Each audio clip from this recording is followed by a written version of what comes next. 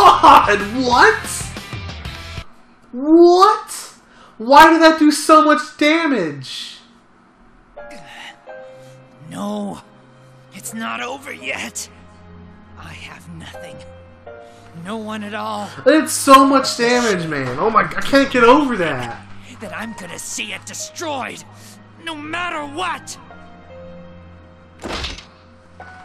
Shokun is on his knees, and he desperately tries to regain his feet by leaning on his swords, his face contorted in pain. The dangerous aura I felt from him before the battle isn't weakening. On the contrary, it's becoming stronger. Shokun, do you really think you were alone? Of course I was. What do you know? I was always... No, Shokun. You were never alone.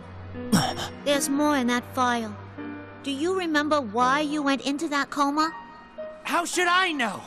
I took the medicine Ikutsuki gave me, went into a machine, and... It was an experiment Ikutsuki set up to erase Minazuki-kun.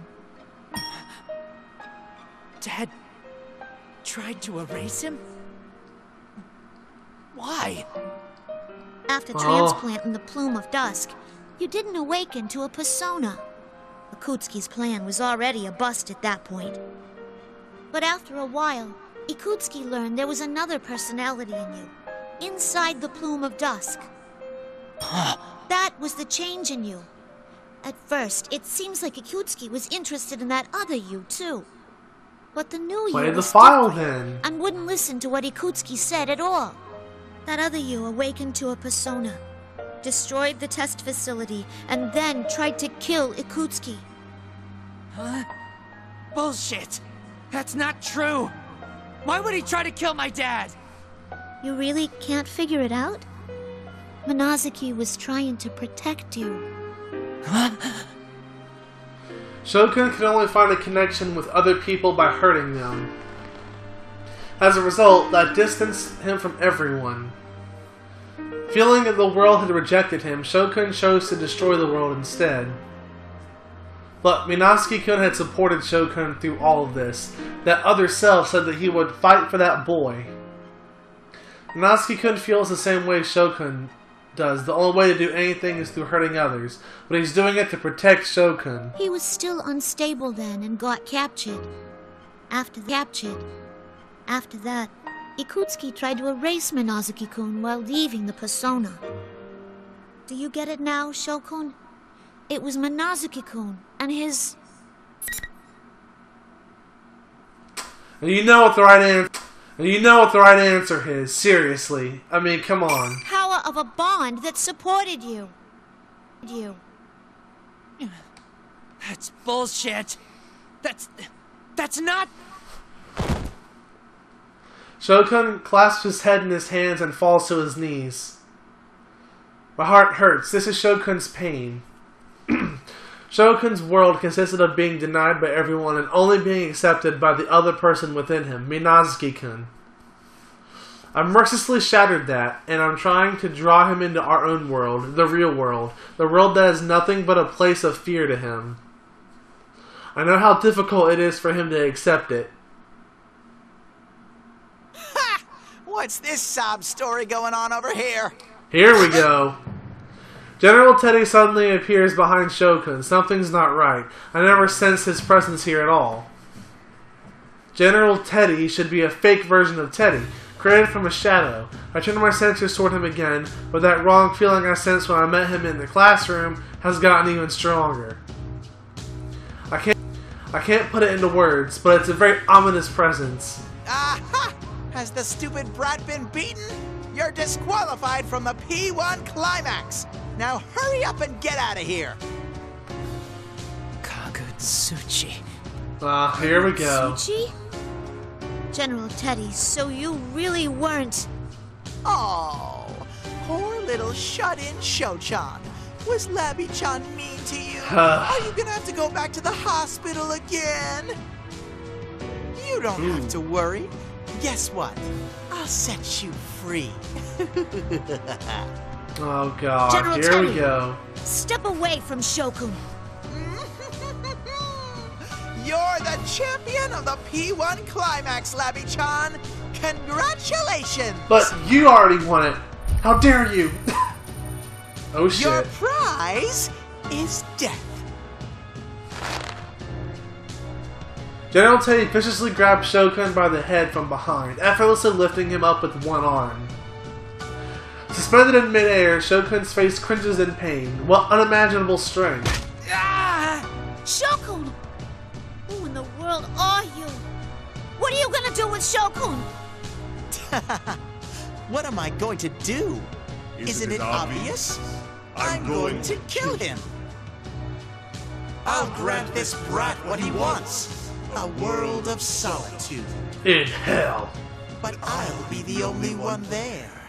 It will be a world all for myself, where only I exist. Yeah. General Teddy's tone changes.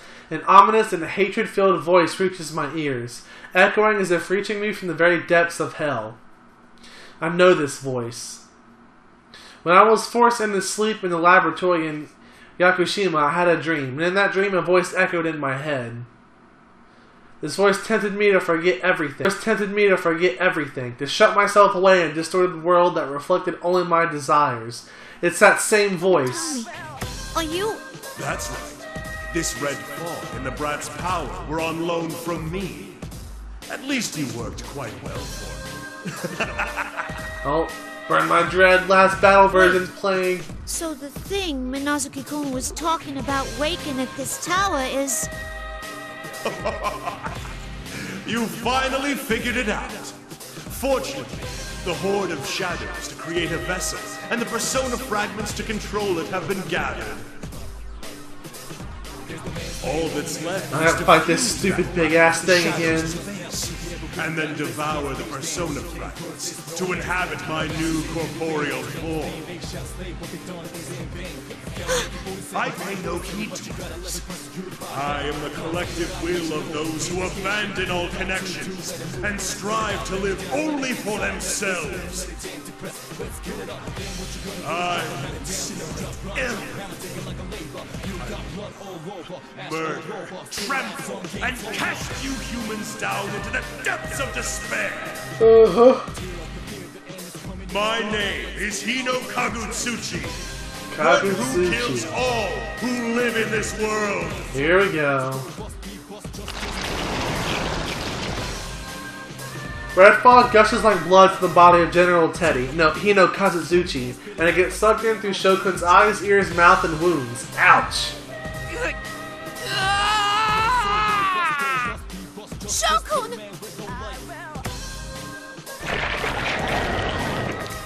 As I try to rush towards them, the empty husk that General Teddy's body has become crumbles into a black lump of a shadow. At the same time, Shokun, or whatever he is now, turns his evil red gaze towards me.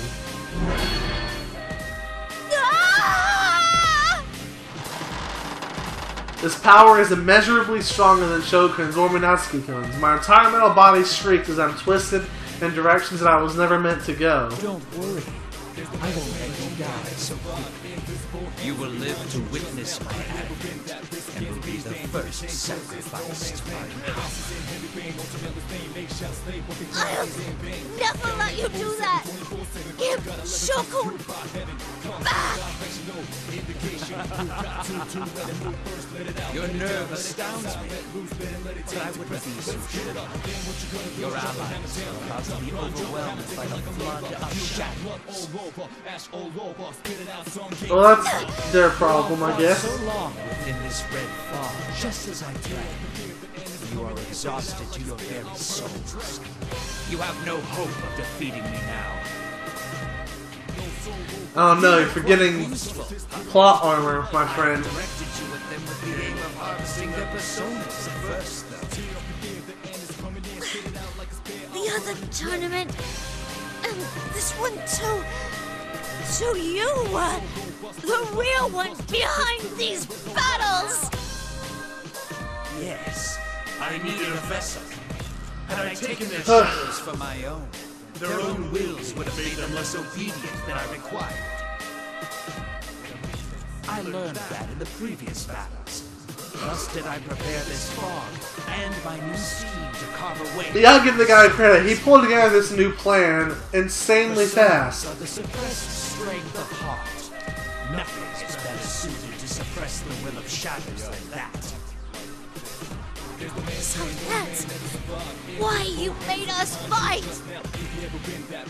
I glanced towards the crystal floating up above, so that's the collection of persona fragments that had been carved away from us. And now enough of them have been gathered. This power will be what brings destruction upon this world, and is the final piece required to create the vessel for our god.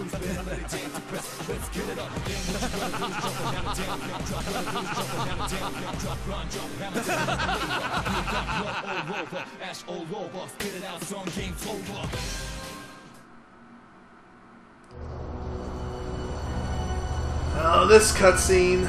You know what's happening here. Now is the time for despair.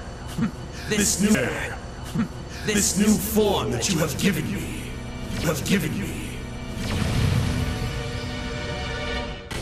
Behold it! Here we go.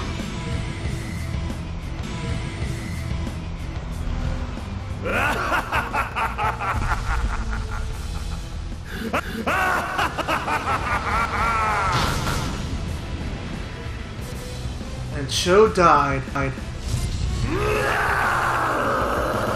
you didn't max out his social link.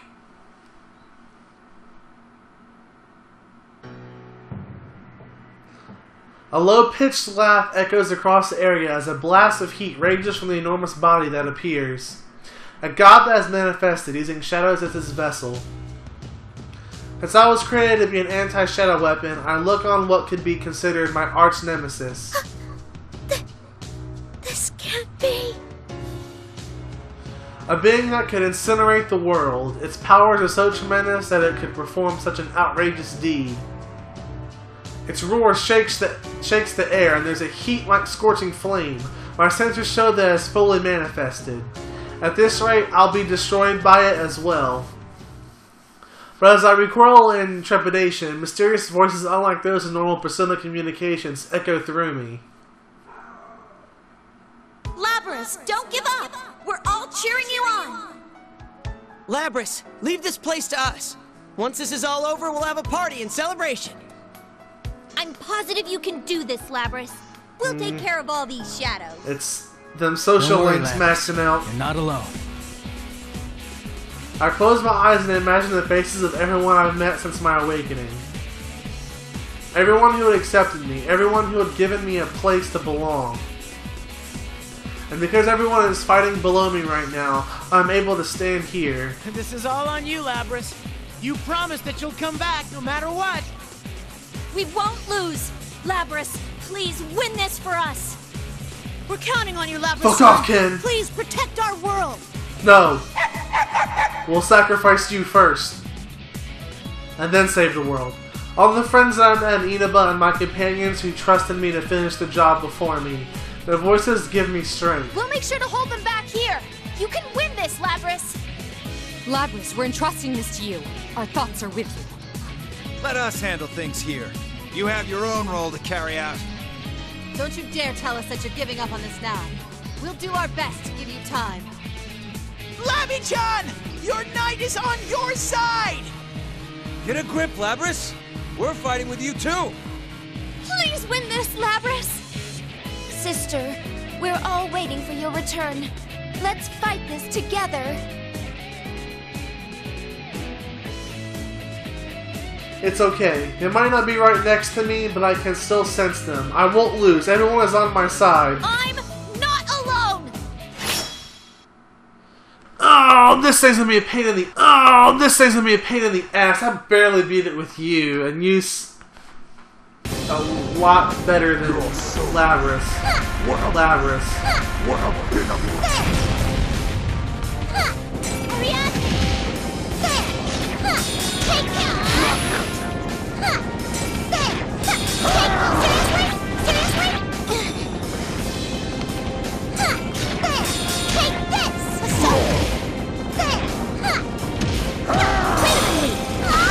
Oh shit.